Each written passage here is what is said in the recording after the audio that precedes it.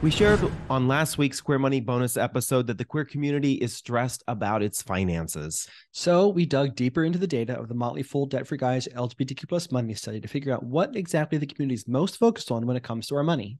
And one priority and one concern clearly stood out to us. And that's what we're sharing on Queer Money episode 363 today. So let's get on with the show.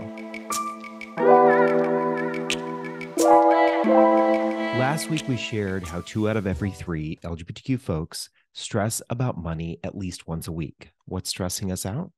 Well, inflation and outliving our money are 2 leading causes. Right. Most respondents to the Motley Fool Debt-Free Guys LGBTQ Money Study said that making enough money to live on was their biggest financial concern.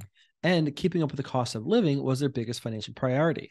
So we've got 2 solutions to help you better with both of these. All right. So the first one, and again, similar to last week's episode, we're going to focus on basics here because basics will fix the majority of our financial woes. So the first one here is to increase your income. Many people would say, well, duh. But the reality is that even with sky high inflation right now, there's never been a better time to increase or diversify your income. With job openings so prevalent today, there's actually 2 job openings for every person applying right now. Hiring managers are even being more flexible with their hiring criteria. As a matter of fact, we recently heard and read in an article that many hiring managers are now starting to withdraw the requirement to have a college degree. Yeah, that's surprising. So keep up with the cost of living by updating your resume, updating your LinkedIn profile, and looking for a higher paying job. And repeat this cycle every 2 to 4 years. You don't want to stay in one particular job too long. One of the strategies that people have exercised to increase their income is to bounce around. Your company's not really beholden to you, so don't be beholden to your company. Right. Secondly, here, reassess what you think is necessary to quote unquote keep up, right? Who are you trying to keep up with?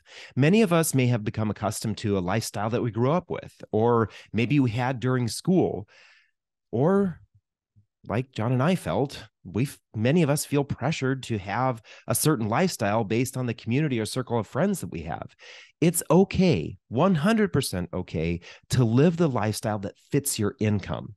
So if your friends can't deal with that, or your family can't deal with that, they're not really your friends. And you may want to question some of the motives of your family. Right. Bye. See you next Thanksgiving. Hitting both of these at the same time is a surefire way to keep up with both the cost of living and put towards alleviating financial stress through building an emergency savings account, paying off debt, investing in the future, whatever it is that you need to do to decrease your financial anxiety. So stay tuned for your Queer Money takeaway from this episode. Thank you for listening to another episode. Here's your Queer Money takeaway. Make the commitment. As the last episode of the year, and as much as the data from the Motley Fool Debt-Free Guys LGBTQ Money Study suggests, many LGBT folks aren't in the best financial position or could be in a better one. Make this next year the year that you finally get on a solid financial foundation.